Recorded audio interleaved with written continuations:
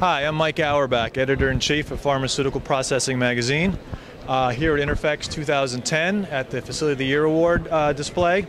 I'm here with Jürgen Martens from MannKind Corporation. They've won the Equipment Innovation and Process Innovation Awards for their Technosphere insulin manufacturing facility. And we're going to ask them a few questions about the facility. Jürgen, can you tell me about the facility, the product being manufactured there, and the reasons behind the facility?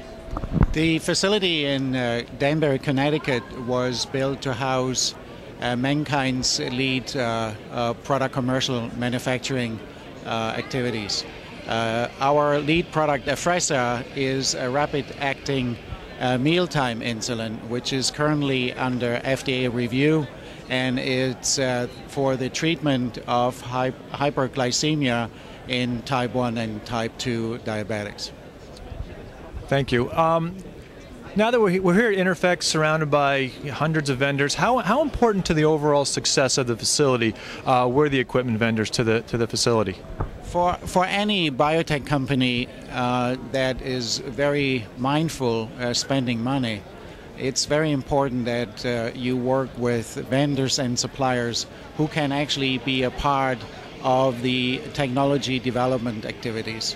And in our case, we worked with vendors who had specific capabilities that were very useful for us, and the service providers filled in the gap of our own organizational deficiencies.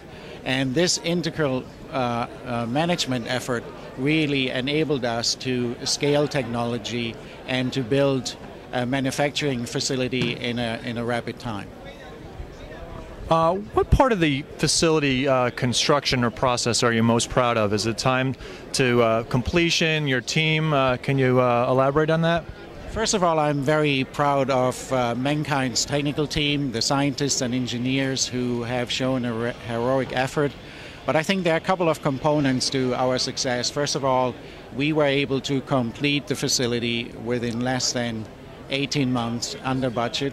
And I think the other key achievement certainly is the ability to scale up a product technology and convert it in a technology transfer effort into unit operations that can be validated and meet manufacturing standards and pre-established specifications.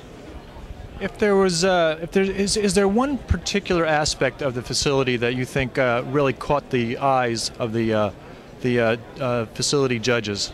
What would that be? I think if the ability to basically design and build a facility from scratch and define the manufacturing technology. But I think the most impressive part was using a cryogranulator for pharmaceutical use. This type of equipment has been used before in the food industry, and thanks to vendors and manufacturing and MannKind's engineers, it was possible to apply such a piece of equipment to a pharmaceutical manufacturing operation. Well, thank you very much for your time. Congratulations again, and best of luck winning the overall award. Thank you very much, Mike.